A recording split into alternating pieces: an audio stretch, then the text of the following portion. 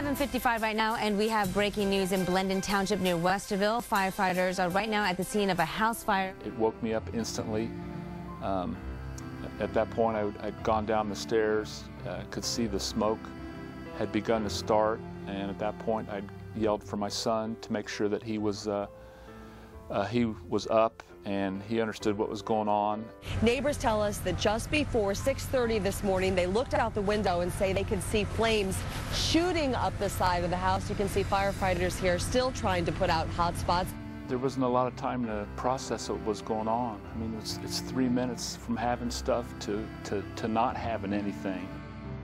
We took the emergency squad over to St. Anne's Hospital, and during that process of us being checked out, we were informed that the Red Cross was there waiting for us. They offered to find us a place to stay for that first night, which of course was very critical at that point.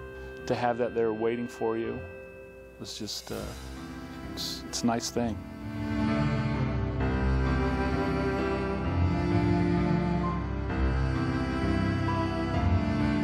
We were getting ready for church on September 12th, Sunday morning, and everybody was eating breakfast.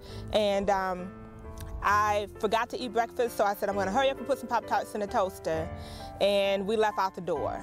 And I'm always forgetful.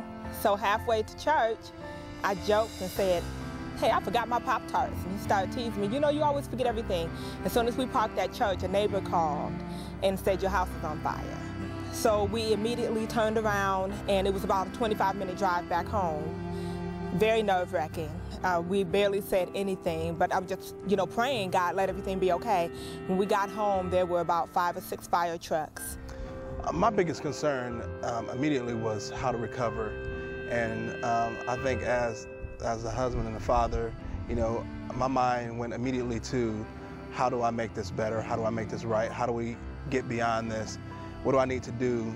Who do I need to contact to kind of help us rebuild and move on from that point? I was sitting on my neighbor's steps, and I was crying, had my head down, and my sister was trying to console me, and she said, the Red Cross is here. And when I looked up, there were 2 volunteers walking towards me, and they had their arms open. And they hugged me like they were family. The lady who was talking to us, she said, I've been in a fire before, and you're going to recover, it's going to be okay. And at that moment, it was good to hear. The Red Cross called and checked on us so many times afterwards. And you expect that from your family and your friends, people that you know. I appreciated it so much because I felt like they truly sympathized.